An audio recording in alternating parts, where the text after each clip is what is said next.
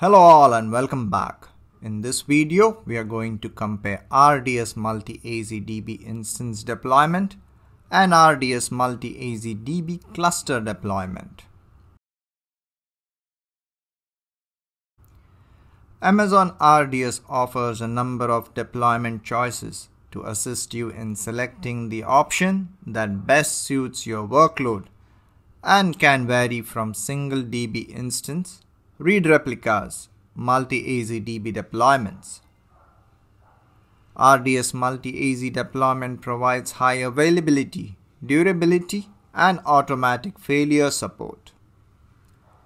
RDS currently supports two kinds of multi-AZ deployments: multi-AZ DB instance deployment and multi-AZ DB cluster deployment.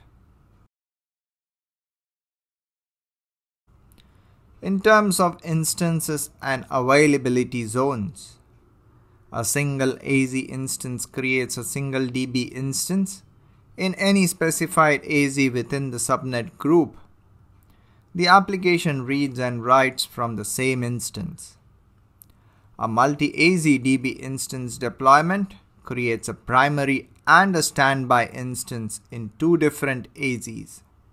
A multi-AZ DB cluster deployment creates a primary writer and two readable standby instances in three different AZs. In terms of replication mode, single AZ does not have any replication support. Multi-AZ DB instance deployment synchronously replicates the data from the primary DB instance to a standby instance in a different AZ. Multi-AZ DB cluster deployment semi-synchronously replicates data from the writer DB instance to both the reader DB instances using the DB engine's native replication capabilities. Semi-synchronous replication guarantees that if the primary crashes, all committed transactions have been transmitted to at least one readable standby instance. In terms of standby instance for accepting reads, multi-AZ DB instance deployment is more of a high availability solution, and the standby instance does not support any requests. Whereas a multi-AZ DB cluster deployment provides readable standby instances to increase application read throughput. In terms of commit latency, single AZ instance has the lowest commit latency as there is no replication. Multi-AZ DB instance deployment has a high commit latency as compared to the single AZ instance, as the data needs to be synchronously replicated to the standby instance. Whereas a multi-AZ cluster deployment provides up to 2/3 faster commits as compared to a multi-AZ DB instance, as it performs semi-synchronous replication. So actually, the multi-AZ DB cluster uses local SSDs, and the data is then asynchronously replicated from the local SSD to the attached EBS volumes. Transactions are committed and applied on primary only after one of the standby instances acknowledges that the transaction is returned to the standby's local SSD. In terms of automatic failover and failover time, single AZ instances do not support automatic failover, and failure would result in data loss. You need to use snapshots and point-in-time recovery.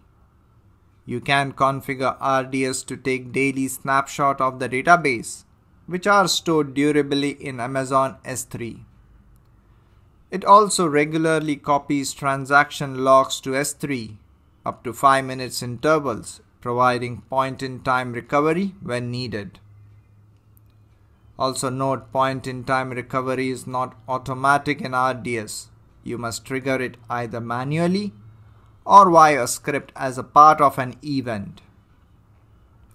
Alternatively, you can also create a read replica and promote the read replica to primary in case of a failure. So basically the RTO and RPO can actually vary from minutes to hours. Multi-AZ DB instance deployment performs an automatic failover to the standby instance. There is no data loss because of the synchronous replication. The failover time can be up to 120 seconds based on the crash recovery. Multi-AZ DB cluster deployment performs an automatic failover to the reader DB instance in a different AZ. And the failover time can be up to 75 seconds depending upon the replica lag.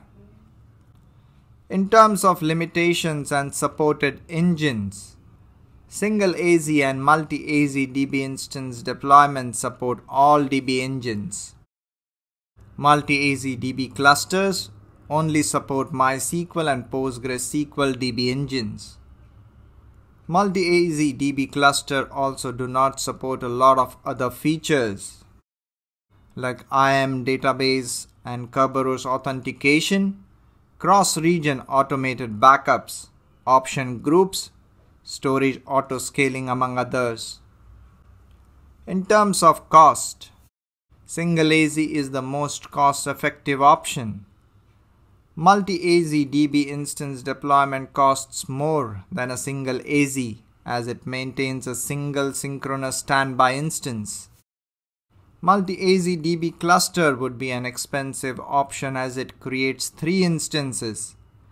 It also only supports specific instance classes that do not include burstable classes and does not support general purpose SSD volumes. So you need to use provisioned IOPS volumes only. In terms of use cases, single AZ deployments are suitable for non-critical dev test environments. Multi-AZ deployments are more suited for critical production-based environments requiring high availability, data redundancy, and scalability for read workloads. Multi-AZ DB cluster provides improved commit latency, fast failover, readable standby instances, and optimizations for replication. So that's it for the RDS Multi-AZ DB deployments comparison, where we compared the Multi-AZ DB instance and cluster deployments. I hope you liked it. Thank you all. Alright, that was it. Thank you for watching. You can check out my website and connect me on LinkedIn and Twitter. If you enjoyed this video, please give it a thumbs up. For any feedback, please leave a comment down below. To see more videos like this in the future, hit the subscribe button. Thank you.